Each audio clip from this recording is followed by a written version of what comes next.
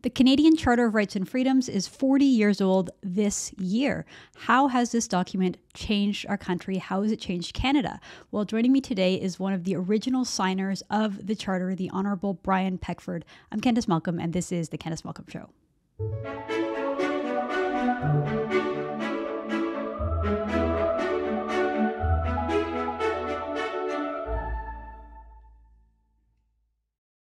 Hi, everyone. Thank you so much for tuning into the program. So as we've been talking about all over the news, everybody celebrating the Charter, looking back at the past 40 years, looking back at the history of the signing of the Charter, we thought what better way to talk about that momentous occasion in Canadian history than inviting the only living signer of that document to join the podcast to walk us through what happened, tell us the story, and help us understand why this document was so needed. So joining me today is the Honourable Brian Peckford.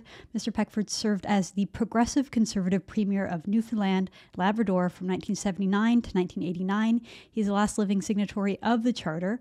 Also as Premier, his government established the Atlantic Accord, which brought offshore oil and gas revenues to the province that ultimately shifted the province's fortunes, economic fortunes, from being a perpetual have-not province, which takes money from the federal government, to it shifted that, transformed it into a strong performing province that is a have province, which means that they contribute more than they take out.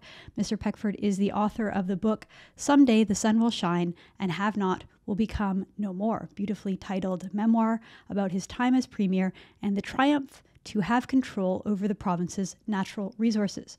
Brian currently serves as the chair of both the board of directors and the advisory board of Taking Back Your Freedoms, an organization formed last year to equip and mobilize citizens towards taking back their constitutional and God-given freedoms. Over the past year, Mr. Peckford has become a symbol of Canada's opposition to government overreach in response to COVID-19. Mr. Peckford is a very popular speaker. He has spoken to thousands of people at freedom rallies in his home province, his now home province of British Columbia, and was a supporter of the Freedom Convoy protests in Ottawa. Peckford is also suing the federal government, and hopefully we will talk to him a little bit about this. This is over the federal government's vaccine mandate with regards to air travel, and he's working with our friends over at the Justice Center for Constitutional Freedoms on that. So all that is to just say, Brian, it's a tremendous honor to have you on the program, and thank you so much for joining us. Thank you for having me too. I think it's important for us all to speak up whenever we can as it relates to the freedoms that the Canadians are supposed to enjoy. Well, that's the theme of the show. So many of the sort of stories that I've seen talking about the Charter and looking back at its 40-year history and what happened 40 years ago, unfortunately, they don't take a critical enough look at the ways that our freedoms have been, in some ways, many ways, eroded and neglected over the past few years. So hopefully we can get into that conversation today. First off the bat, though, I just want to ask you, so take us back 40 years ago to the signing of the Constitution. What was the process? I know it was a long, I think, 17-month ordeal, negotiating many, many things, not just the Charter of Rights and Freedoms. So take us back 40 years. Why did Canada need a Charter of Rights and Freedoms, and why did this constitutional negotiation begin and get underway? Yes, well, thank you very much. Canada was formed as a country in 1867 with the BNA Act, the British North America Act, which defined Canada and the nature of our government. In other words, that it would be a federal government, not a unitary government. That means that powers would be shared between the federal government and the provinces. There were only 4 provinces at the time that formed Canada: Upper and Lower Canada, New Brunswick, and Nova Scotia. So Canada started with 4 provinces, not 10 provinces that it has today.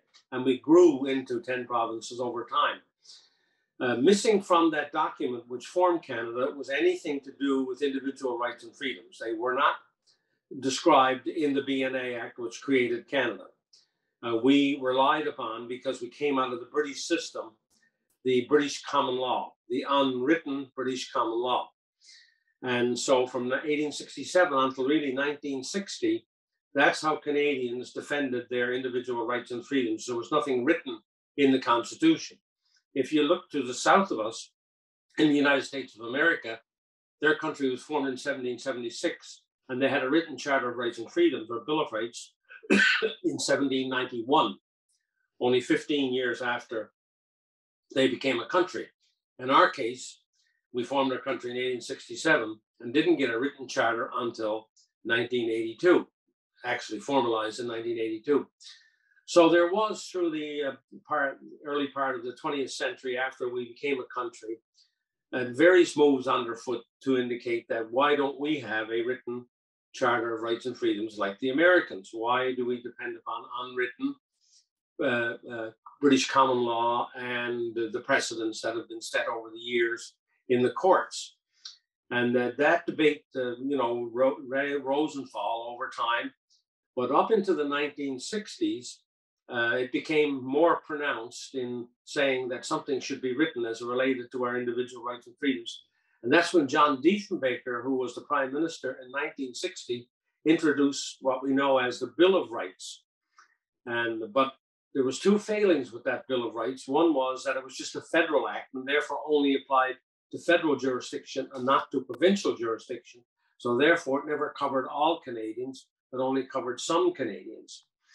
And after that 1960 Bill of Rights, there was a movement underfoot, stronger than ever, to try to put something in writing in a constitution, not just a federal act or a provincial act, so it would cover everybody in the country, and put it in writing and have something firm, identifiable, and easily to reference. And so from the 60s on, there were the various talks, but it always got stymied and delayed and canceled by a debate over an amending formula. In other words, if we amended the Constitution and brought in a Charter of Rights and Freedoms and became totally independent and not having to go back to England for any more amendments, how would we amend our own Constitution into the future? And there was great debate over that, and nothing could be decided. But by 1980, there was a strong movement from the 1960s to do that. And so in 1980, the First Ministers of Canada, all the premiers and the Prime Minister, agreed to get together to see whether we could do two things, really: patriate the Constitution and also add a Charter of Rights and Freedoms once we patriated it, as well as a number of other items. And so we began to negotiate in 1980, and that culminated in 1981 with an agreement called the Patriation Agreement, which became the Constitution Act of 1982. It was a long, tortuous negotiation of 17 months because it was interrupted by the Prime Minister of Canada at the time, who was Justin Trudeau's father, Pierre Elliott Trudeau, who found that he discovered, or he thought, that provinces were being too difficult. And so he left the table and tried to patriate the Constitution and bring in a Charter of Rights and Freedoms and other changes on his own. And so he passed the law in the House of Commons to do just that, passed by the Senate, and became a law of Canada that the government of Canada would go ahead unilaterally, bring the Constitution home from England for good, and attach a Charter of Rights and Freedoms to it, as well as other changes. Well, the provinces objected to this because we're a federal state and not a unitary state. And so 8 provinces opposed what he was doing. 2 provinces stayed with the federal government. And so we took him to court over this action. And we won that action in the Supreme Court of Canada in September 1981.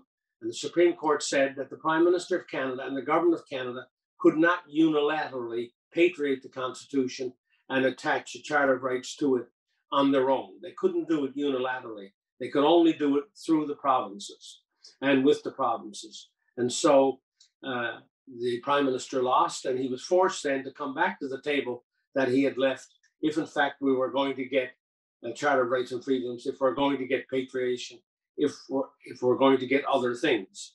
And we succeeded after 3 days of final negotiations on November 3rd, 4th, and 5th, as a result of a proposal that I, on behalf of Newfoundland, put forward to the rest of the provinces. It was this proposal that was accepted on November the 5th by all the First Ministers except Quebec.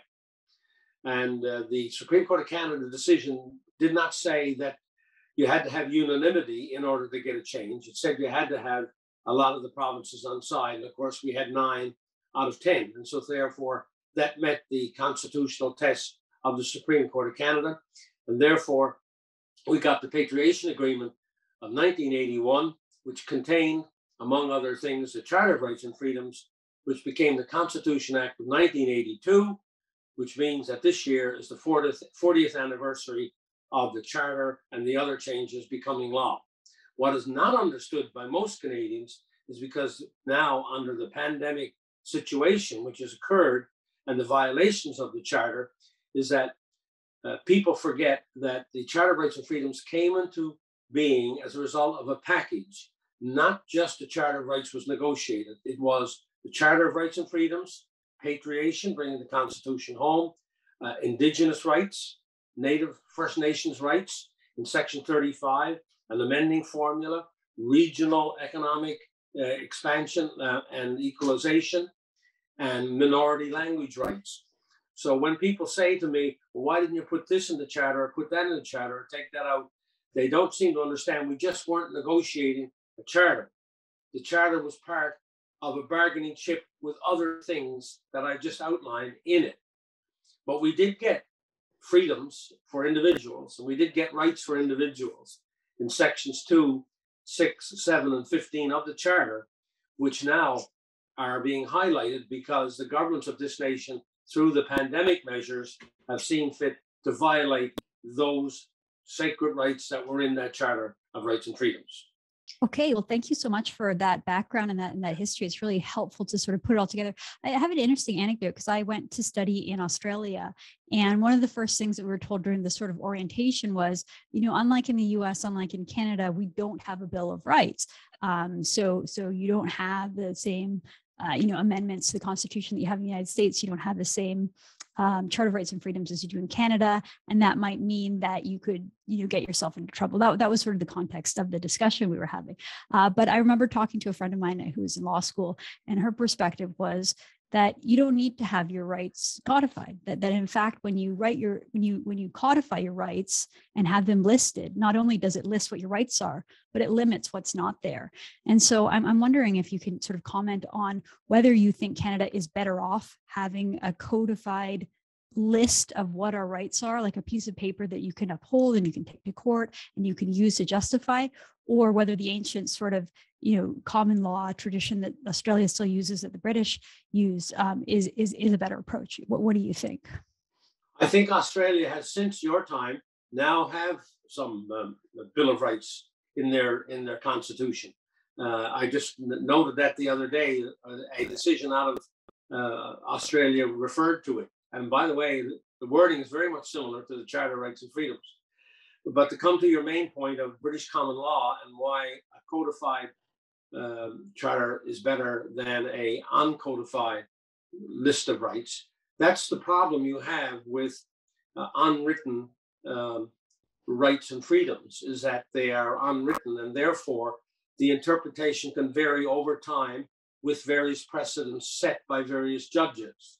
If you have something which is in writing and it is a sentence, freedom of expression, freedom of speech, if you want, or freedom of religion or freedom of conscience, that's it. And it's quite clear.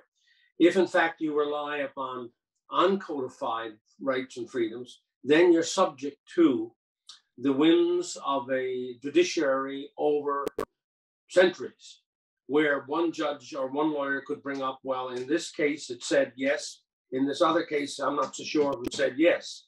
And so therefore, this can evolve over time and change over time.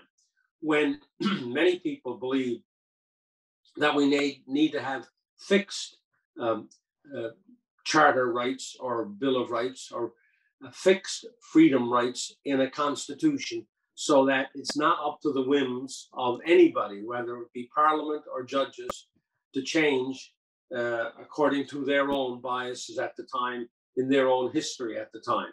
That's one of the problems you have.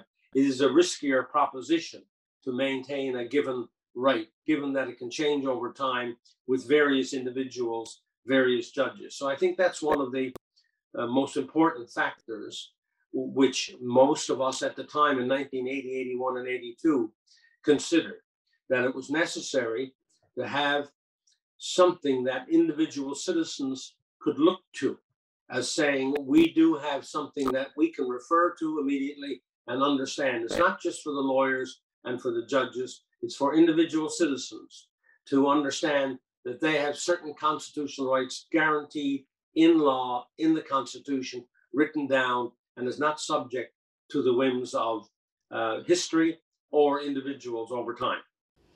Interesting. That's a great point. I had Mr. John Carpe on the program a couple days ago talking about the charter. He runs the Justice Center, which I know you've done some work with. And one of the sort of limits he said when he was talking about the charter, why it doesn't always uphold our rights and freedoms the way that we want, is he talked about Section 1 of the charter, which says that the charter rights can be limited by law so long as those limits can be shown to be reasonable in a free and democratic society. So that verbiage, that line, the beginning sort of pretexts the Constitution, saying if a government can prove that it's reasonable in a free and democratic society, that's justification, and that can convince a court and a judge. Go ahead if you want to respond to that. Well, I think you left out the most important part of Section 1, and that is, I'm an old English teacher, and if you read Section 1 and you read it out, the verb in that sentence is demonstrably justify within reasonable limits by law in a free and democratic society. And a lot of lawyers, since this came into being, have tried to twist that meaning and always just talk about reasonable limits. Hold on. In that sentence, there is demonstrably justified. Now, I make two arguments as it relates to Section 1. Unfortunately, I'm the only First Minister still alive who was there when this was written. The intent of Section 1 was to apply if the state was in peril, war, insurrection, or some other extreme event which threatened the existence of the state. That does not exist today, does not exist during the pandemic circumstance of the last 2 years. And therefore, Section 1, in my view, does not even apply in this circumstance. And intent is very important in jurisprudence.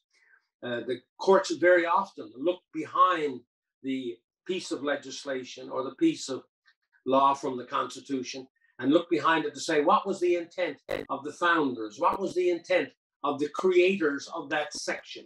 Well, I can tell the judge, and I can tell the lawyers, and I can tell Canada that as one of the people who was there, that was the intent of Section 1. It was to be used only. That's why we wanted it in the Constitution. It's that the Constitution is more permanent than a piece of federal legislation or a piece of provincial legislation. It was put there to be permanent and only to be changed in the most extreme circumstances. We're not into that extreme circumstance. However, I go on to argue, in order to give, courtesy more than anything else, and to be fair, I say to people, okay, for argument's sake, let's say that Section 1 does apply in this pandemic circumstance, and therefore the governments could go ahead and use Section 1. There are 4 tests in Section 1, even if it does apply. And the most important test, contrary to what a lot of the lawyers and others have been saying over the last 2 years, is the test of demonstrably justify. That's the verb in that sentence. That's the predominant operative phrase in that larger sentence. Demonstrably justify within reasonable limits by law in a free and democratic society.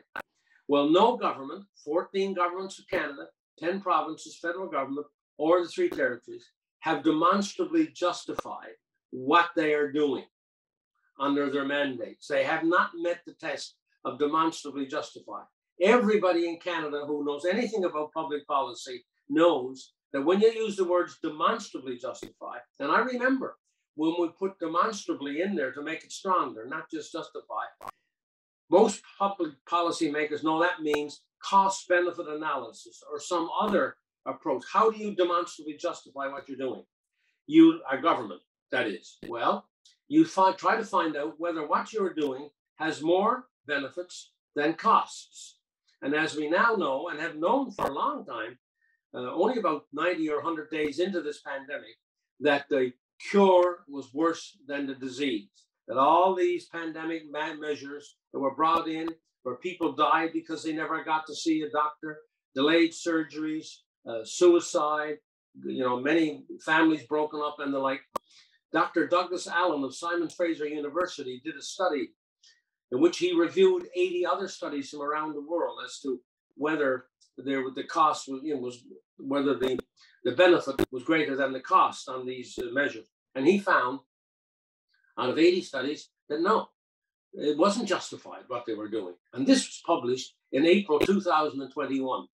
That study out of our own university in Canada by Douglas Allen. You very seldom hear tell of the report.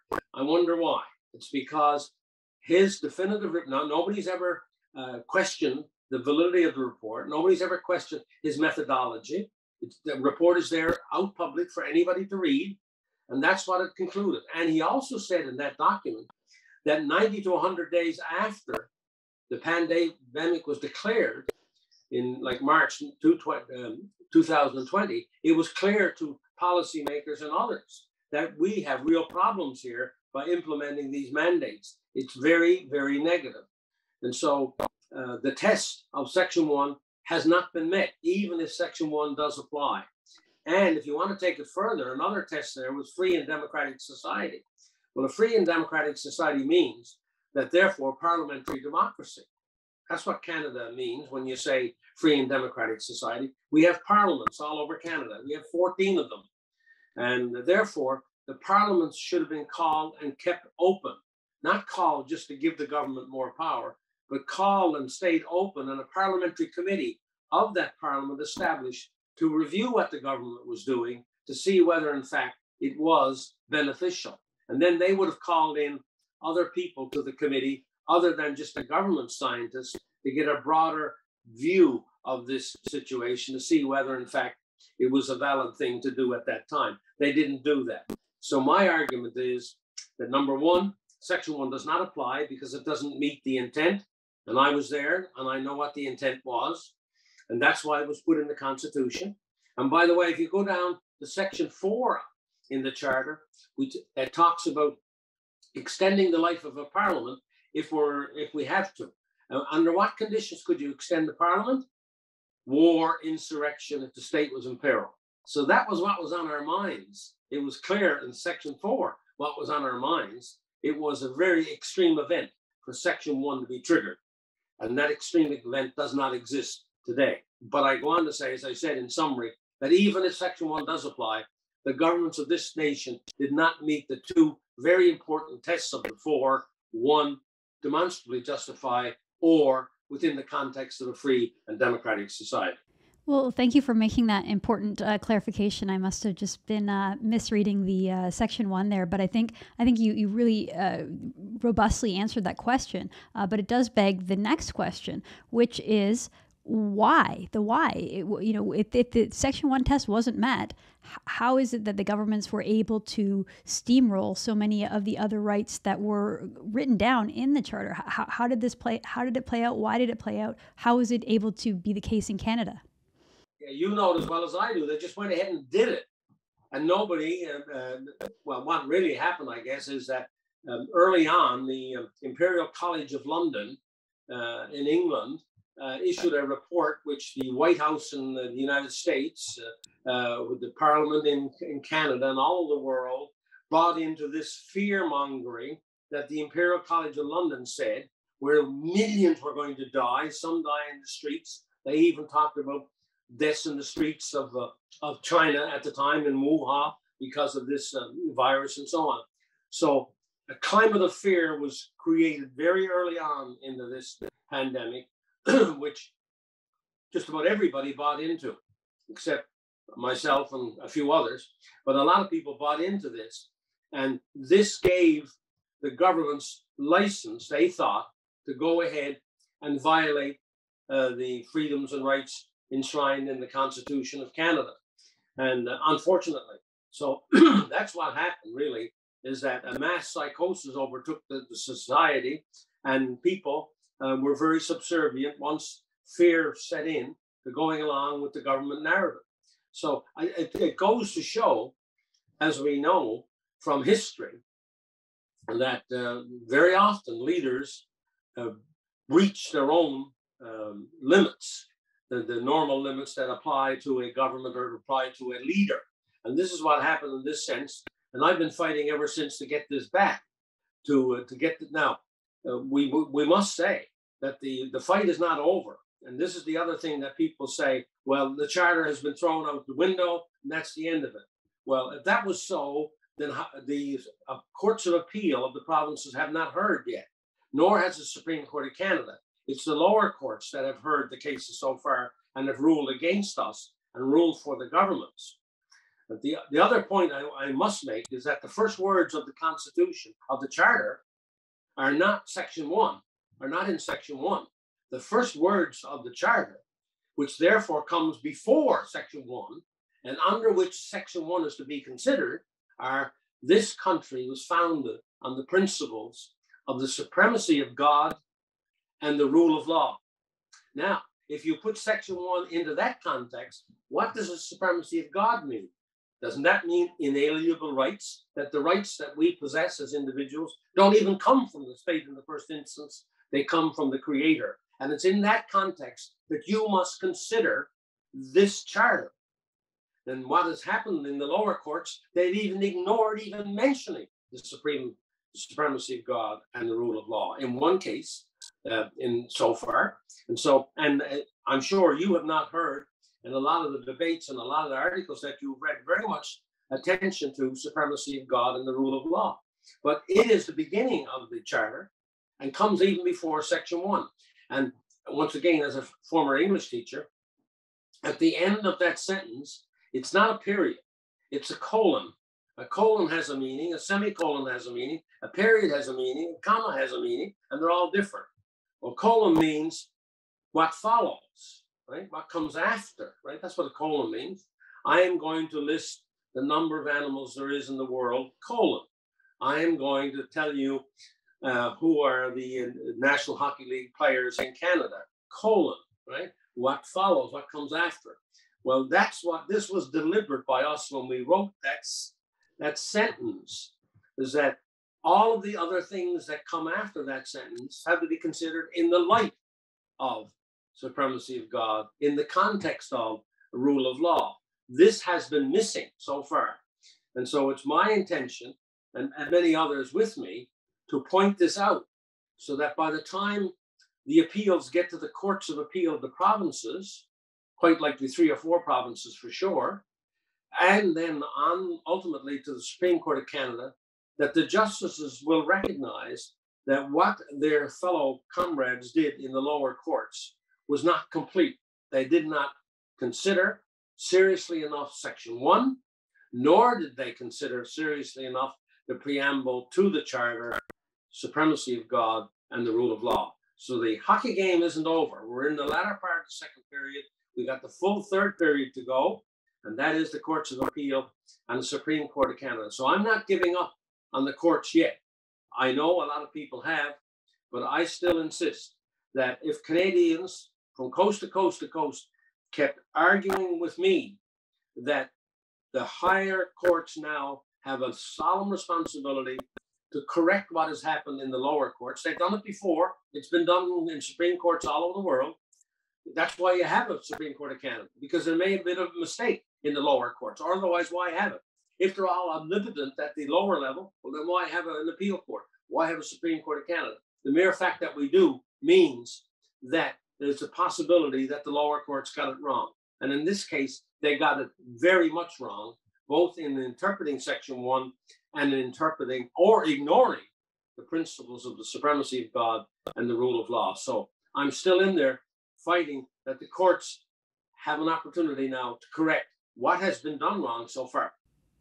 Well, I really appreciate you adding in that mention of the preamble, because it's so important. And you're right, we don't hear very often the fact that our country, our constitution and our charter is based on the principles of the supremacy of God and the rule of law. I wish our prime minister would contemplate it. I mean, we have a prime minister, Brian, who routinely breaks the law. I mean, he's had multiple ethics violations. He acts oftentimes like he's above the law. He doesn't seem like a person who really does respect the rule of law. I'll let you jump in, because I know you have something to say about that. And all the other parties, sadly, that are in the House of Commons are in the same boat.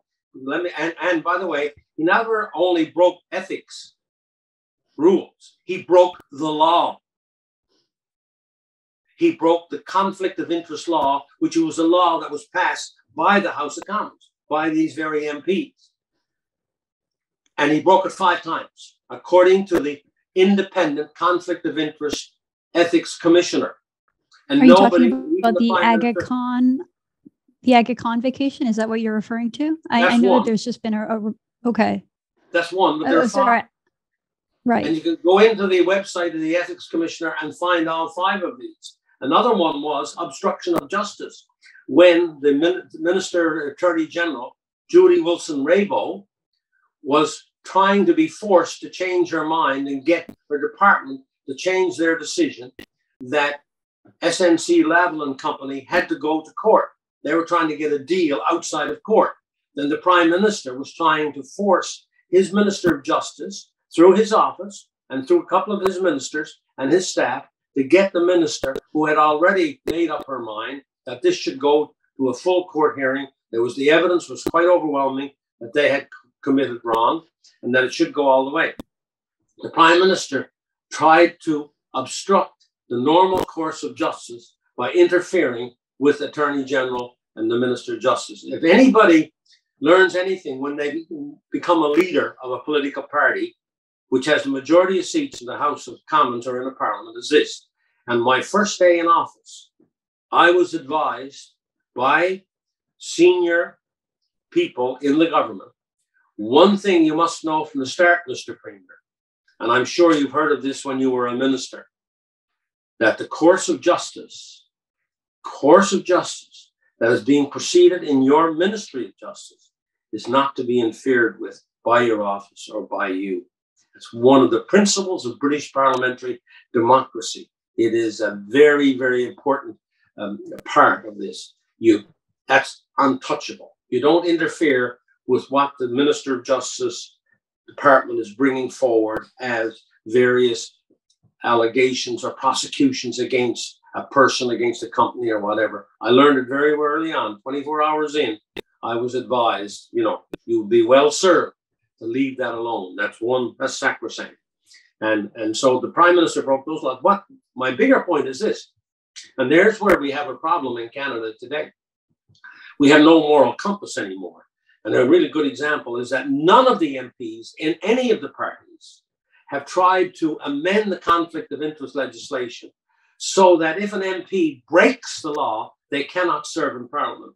Right now, the Prime Minister is still serving in Parliament, even though he broke the law, because there is no penalties, like a $100 fine, $500 fine for breaking the law. You can still serve in the Parliament of Canada.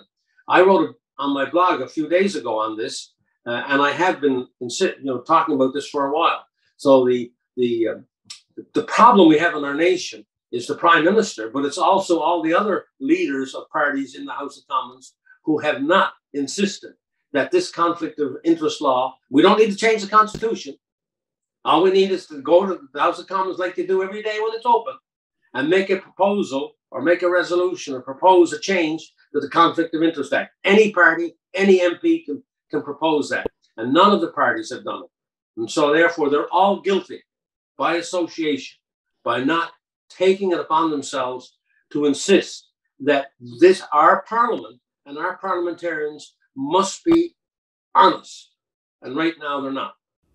Well, it's so true. Sometimes you just shake your head reading the news and hearing about senators and MPs being charged with crimes and breaking the laws. And it's like, what kind of country is this?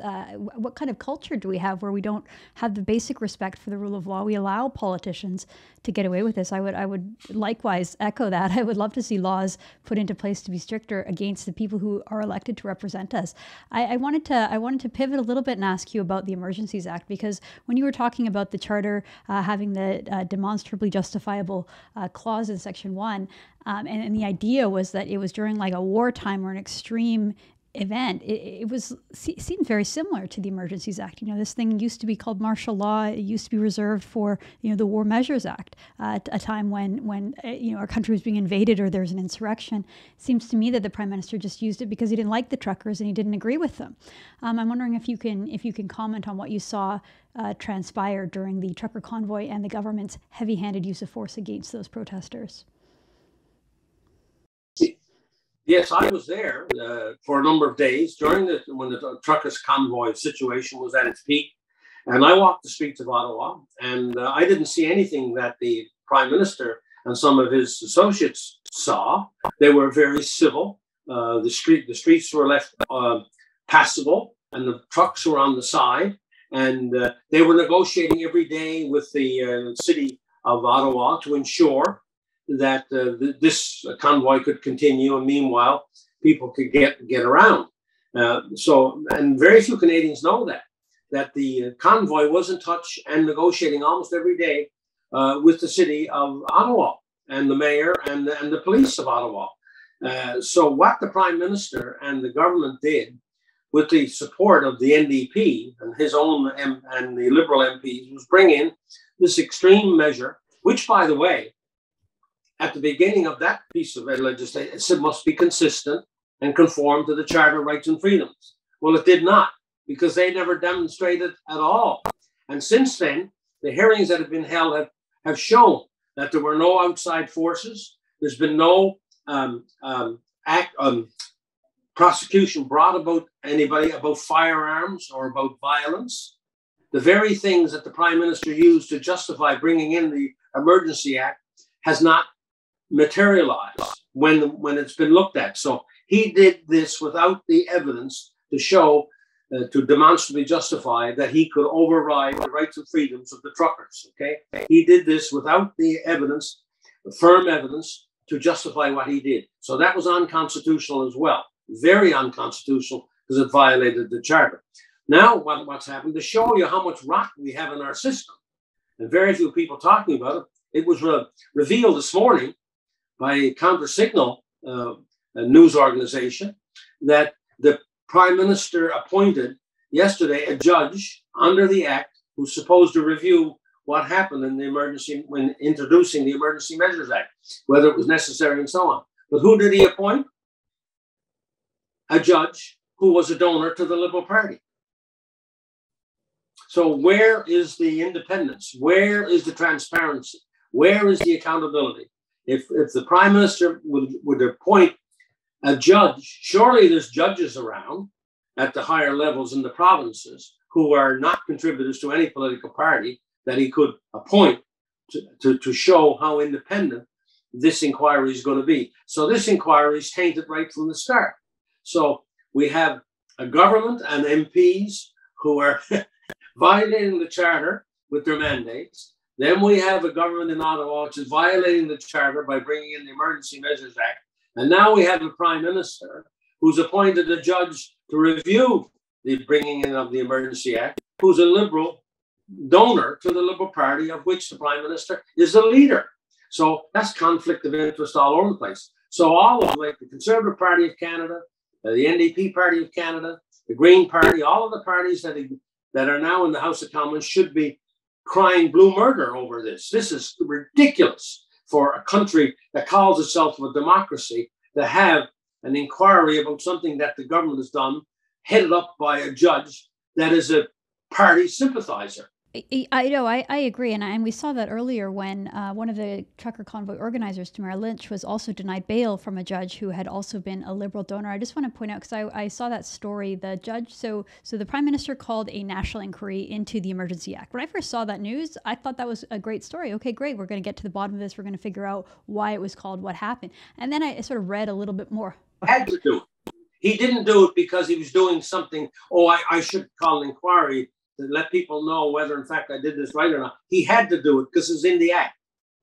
Right. Okay. There you go. But then I read the subtext. First of all, the judge that was named was Paul Rouleau. Now, I spoke to a journalist that refuted that point and said that it was a different Paul Rouleau. So I'm not sure that has been verified, that he is a Liberal donor or not. But he was certainly a Liberal appointee who was named the judge that's going to lead this independent public order emergency commission. But I will just say that when you read the fine print of what the commission is supposed to be examining, I mean, you can tell right off the bat this thing is going to be incredibly biased. They're looking and examining the evolution and goals of the protest, the organizers, the participants, the role of foreign and domestic funding, including crowdsourcing, the use of social media and the impact of misinformation and disinformation, which are the popular buzzwords around justifying censorship online, the economic and international impact of the blockades, and then the use of force. Well, we know that the international blockades had already been removed by the time the Emergencies Act was brought in. So the whole thing just seems like it's a cooked up exercise in PR on behalf of the Trudeau government. Yeah, listen, the counter signal produced the documents. They just didn't allege that this judge was a Liberal donor. They produced the documents which showed the amount of money that this judge contributed every year from government documents. Okay, because they have to reveal where their money comes from under law, and his name, that judge's name, appears all through the late 1990s and into the year 2000, where he contributed so much each year to the Liberal Party of Canada. These are not the counter signals documents. These are the documents of the government of Canada, right? Of the law of Canada. And so I think it's pretty clear that this judge was a Liberal donor. Number two, it's already been revealed through House of Commons committee meetings that there was no outside interference. FinTech, one of the big organizations around the world which examines the flow of money, has already testified that there was no outside money involved here, that it was all ordinary citizens contributing to a legitimate act of civil disobedience, which is allowed in this country. We're allowed to freely express, we're allowed to freely assemble. And that's what these people were doing.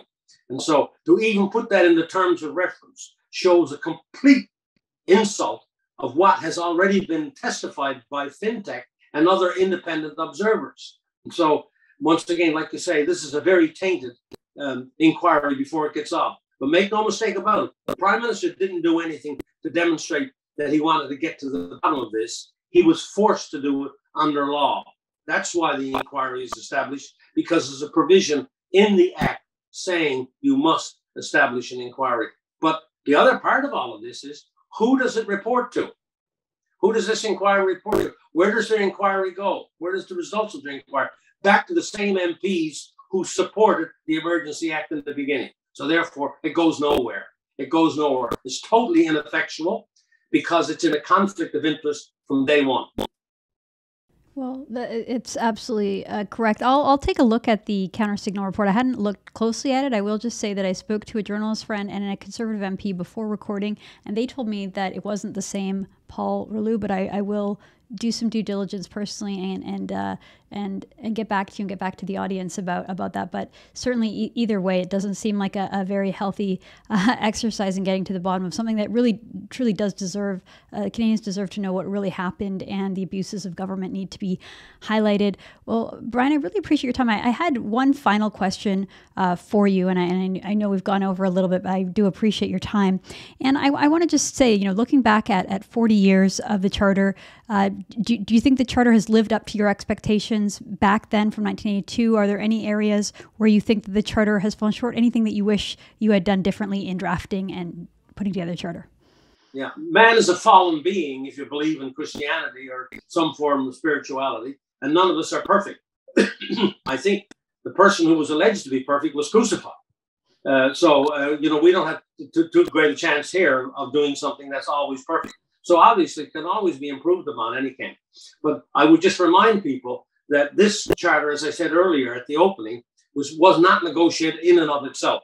It was a bargaining chip with other things: Aboriginal rights, equalization, amending formula, minority language rights, and so on. They were all part of the mix, and we were negotiating back and forth.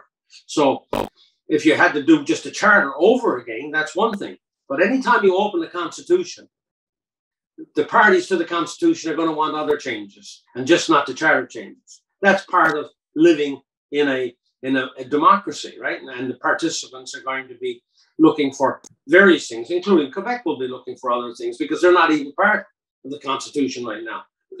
So one has to say, be careful what you wish for, because you might lose the supremacy of God and pick up something else on the other end, and whether that's a bargain or not. And so, yeah, you can always do better, but I would just say that having those sections 2, 6, 7, and 15 clearly identified, I mean, how can there be any dispute over life, liberty, and the security of the person? Remember, constitutions are principles. Legislation gets into real detail. But these are principles that then have to be interpreted by the courts.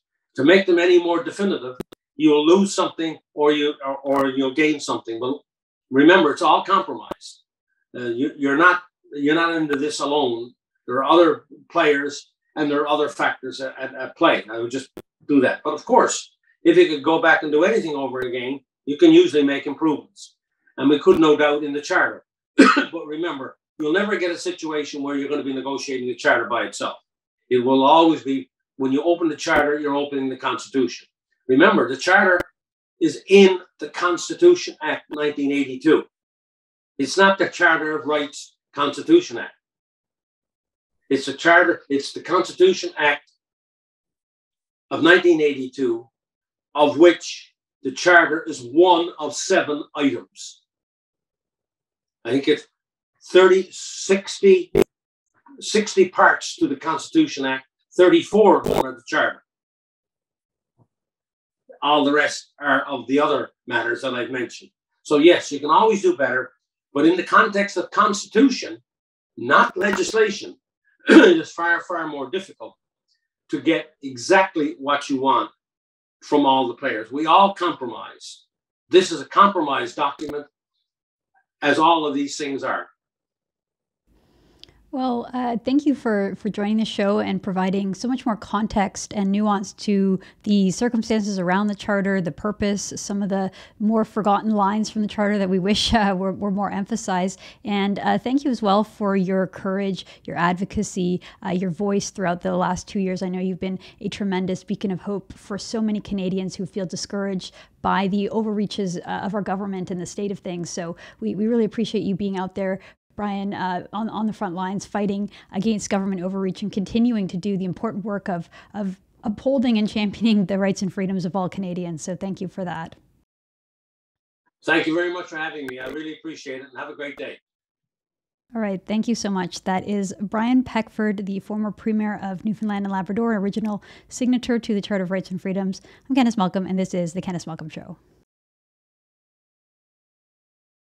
Hey everyone, thank you so much for tuning into that interview. I thought it was great conversation with the former Premier of Newfoundland and an original signatory to the Charter of Rights and Freedoms. I appreciate his time. I wanted to revisit one thing that happened in the interview though, because as you saw, we had a little bit of a dispute over the judge that is presiding over the national inquiry into the Emergencies Act, the use of the Emergencies Act. Trudeau appointed them. So Mr. Peckford made the point that Cian Bexley had reported in the counter signal that this individual was a Liberal donor. And now right before I recorded the interview, I had read a message from someone who was refuting that fact. I talked to a journalist and I spoke to a Conservative MP. So I just didn't want to put out information that wasn't accurate. I said that I would do a little bit of due diligence and get back to the audience about it. So I'm doing that right now. So what I am referring to is a report that was put out by Brian Lilly. Brian Lilly is a journalist over at the Toronto Sun, and he put this on Twitter. He said, "I had a nice chat with Paul Rouleau from Port Colborne, Ontario. He is not a judge and has not been named head of the inquiry, so the claim by many that the judge is a recent donor is false."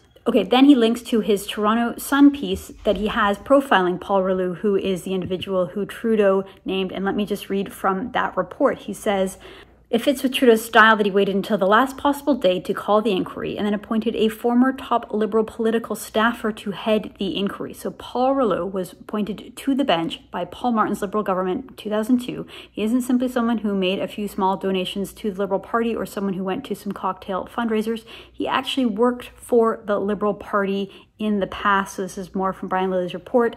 In 1983, he was part of John Turner's leadership campaign to take over when Pierre Trudeau announced his retirement. Rouleau then had a hand in helping pick Turner's cabinet once he won leadership. Various media reports described him as an executive assistant or an appointment secretary. So we're not just talking about an independent judge here. We're talking about someone who can fairly and accurately be described as a Liberal insider, a partisan Liberal, a Liberal staffer, someone who is a big L Liberal, just like Justin Trudeau. Think about it. Justin Trudeau just appointed a party loyalist to head up an inquiry into his use of the Emergencies Act. Either way, it's unprecedented, whether you take Cian Bexley's word that this guy is a donor or whether you look to Brian Lilly saying, no, he's not a donor, it's not the same guy. guy. However, even worse, this guy was a political staffer for the Liberals. Either way, not good for our country, not good for the state of the rule of law when the person who could be holding Justin Trudeau to account is part of Trudeau's circle, part of the old boys club with the Liberal Party. Not a good sign for Canada.